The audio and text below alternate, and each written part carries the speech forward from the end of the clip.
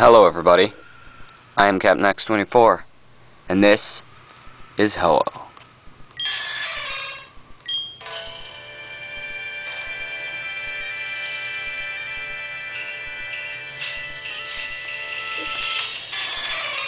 Now, Ho-Oh can definitely be quite tough. First I have Feraligatr, which is holding Mystic Water, which will make its water move stronger. The quicker we get it down to really low health, the better, because then we'll have more time to throw Ultra Balls at it. I believe I already talked about items. I think I have something like 50 Ultra Balls. Of course, I kind of overbought because, you know, I don't want to have to stop by every so often. I want to be able to, like, you know, be covered for a while. Ho-Oh's special ability is Pressure, which makes your moves use 2 uses instead of just 1. So, for moves that have only 5 or 10 uses, it'll be drained pretty quick. Let's see, here it's getting low health. I don't really want to risk too much, so I'm going to go with just an Ice Fang. Maybe I should have done Slash instead. Didn't even get the chance.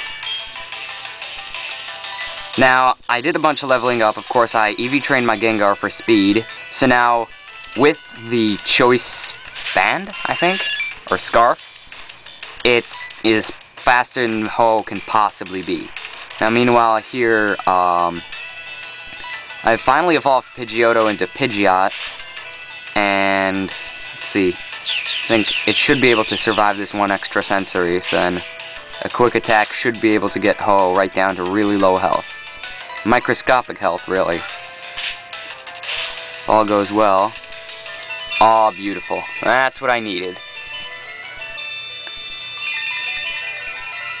Now, Ho-Oh, of course, is pretty fast, and its speed can be something as slow as like 90 and as high as like 140 or so. Gengar's speed with its held item ends up being like 141. So, you know, I'm set.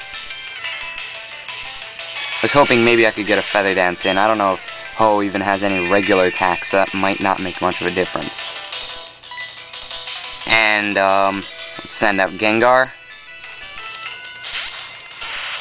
With Gengar, we can put it to sleep, assuming it doesn't miss.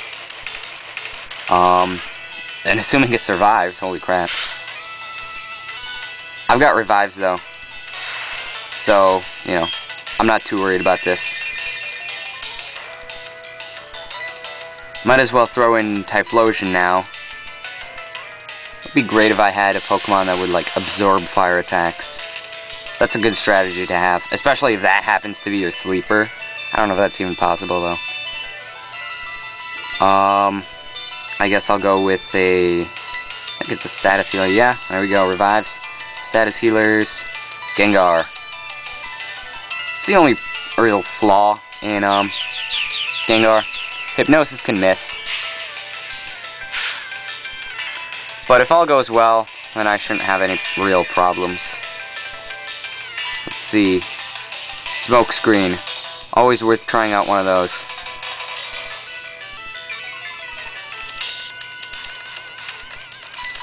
If I can get Ho-Oh's accuracy to fall enough, I'll be in really good shape. You know, in fact, I think I'm going to do that for a bunch of turns. Okay, maybe not. Critical hit. But even so, just that reduction is already like a major step. I guess I'll go back to Gengar here.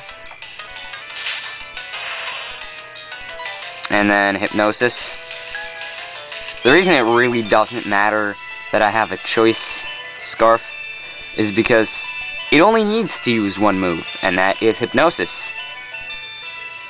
And, let's go to Ultra Balls. Grand total of 51 of those. Let's try the first one. Wow, I thought for a sec that might have been like first shot. That would have been great. First shot catch. But generally it's going to take you a lot more. Now, forgot what I was going to say. You don't have to have a sleeper, but it definitely helps. First off, because those are turns that Ho is not attacking you, and second of all, because that makes it twice as easy to catch. Its base catch rate is like 3, and I might have even mentioned this at a previous point. In fact, if a Pokemon's capture rate is below 3, Master Balls can potentially fail. So let's chuck another Ultra Ball. Probably should have used Hypnosis instead of that Ultra Ball. Wasn't really thinking there. Oh, sweet sunny day, I lucked out.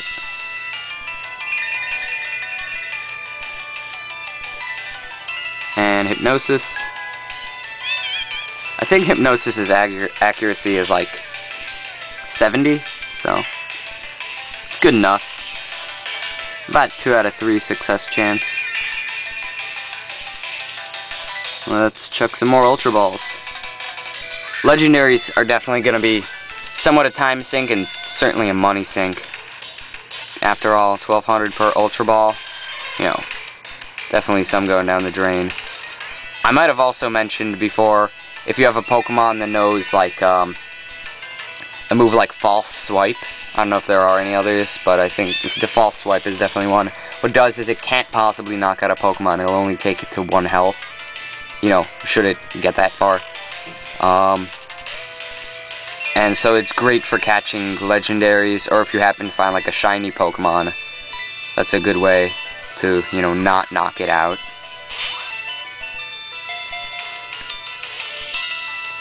Doesn't help that I'm still a bit underleveled. Damn it! Yeah, it doesn't help that I'm still a bit underleveled, so its attacks definitely do damage. Next, Hypnosis. I'm running out of uses for it. Still got 5 more. I mean, it says 10, but because of pressure, it's 5.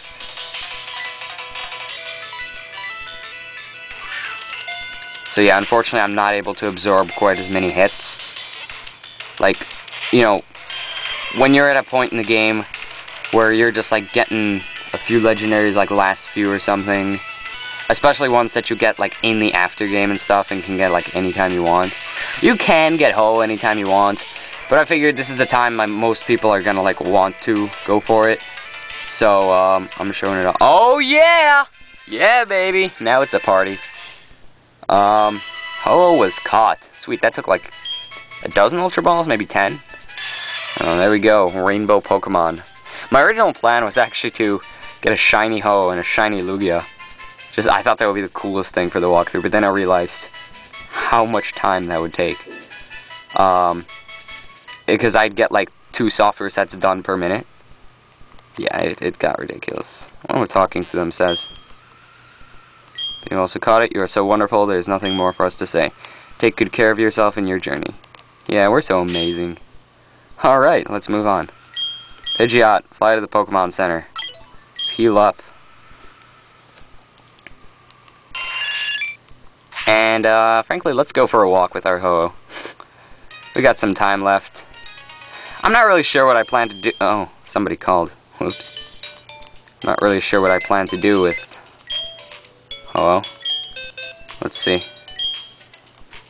Or not with Ho-Oh, but, with, like, the next part of the video, because, you know, we're, like, 9 minutes in. Well, actually, I have a little extra stuff to add in, so. Alright, let's see what else we can get here. I'm gonna put Gengar away for now. Kind of keep it on vacation. Alright, we got our boxes nice and organized. Also took out an egg, as you might have noticed on the top screen. It's, it doesn't really matter what it is. It's gonna hatch into a Cleffa, though, and I think it's fairly close to hatching. So just to kind of show it off, switch to Ho-Oh. It's holding a Sacred Ash, which is a great item. In fact, I'm gonna take that. And there we go, that's how Ho-Oh looks. Pretty epic. Also looks really cool as a shiny if you ever get the chance to find those sprites. And, let's see. Sacred Ash, if I recall, it's like a revive, but it works on your entire team.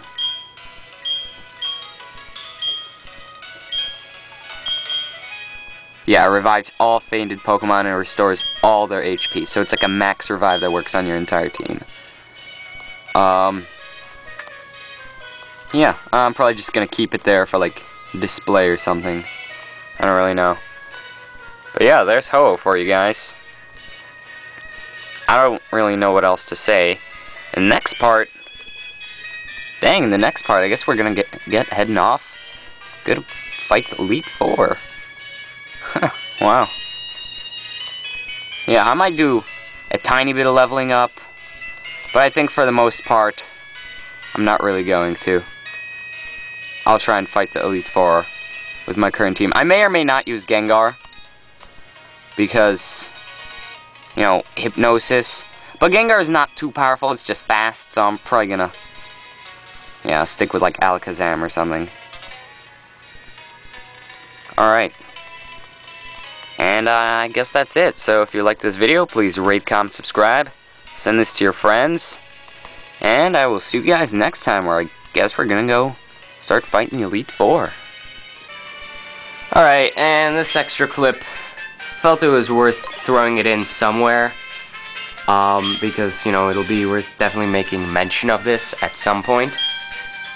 What I'm just doing is I'm taking Moonstones and evolving my Nidorina and Nidorino, sorry, into Nidoqueen and Nidoking, and also various other Pokemon that evolve only by Moonstone. For example, you got Clefairy to Clefable, Jigglypuff to Wigglytuff, and there's a few others, I think. So, just felt it was worth tossing this in. I got a lot of Moonstones from the Night Sky's Edge Pokewalker course. If you have, like, if you got that course, I believe that came with Jirachi, if you downloaded that. Or if you got that from the GameStop event prior to the HGSS release. That's a great way to get some Moonstones. I have, even now, that's like the third evolution I've done, I have 5 left. And I mean, you know, I got another Pokemon in there, so it'll probably come back with, you know, 3-4 more. So yeah, like I said, that's a great way to get some Moonstones. If you don't have the course, the best thing would be to, like, if you have a friend that does, then get it from there, from them, through like the Wonder card or whatever, Wonder Gift. Otherwise, there are other ways to obtain Moonstones, but, you know, this is the easiest way.